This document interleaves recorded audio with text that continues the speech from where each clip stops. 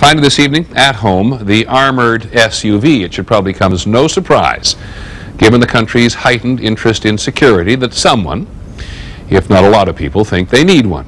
Here's ABC's Brian Rooney.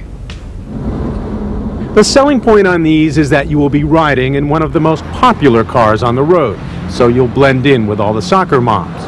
And did we mention the optional tear gas, run-flat tires, and armor plate? This is a low caliber. These are high caliber ceramic composites that, there again, stop bullets very well.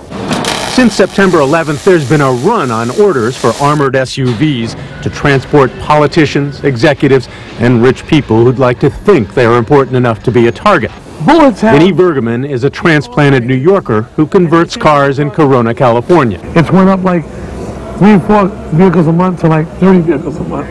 You know, it's everybody wants one now.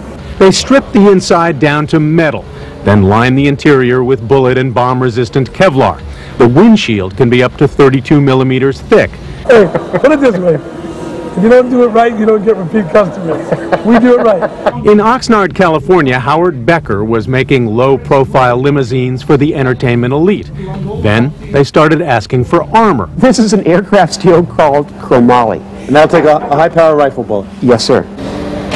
We beef up the suspension, the braking system, and some of the horsepower requirements so that the vehicle is still agile and able to perform well. It becomes a bomb and bulletproof office and entertainment center. Of course, if you need to speak to the driver, it's going to interrupt the movie. The cost can run up to $250,000, and several thousand pounds of armor drops fuel efficiency to less than 10 miles a gallon.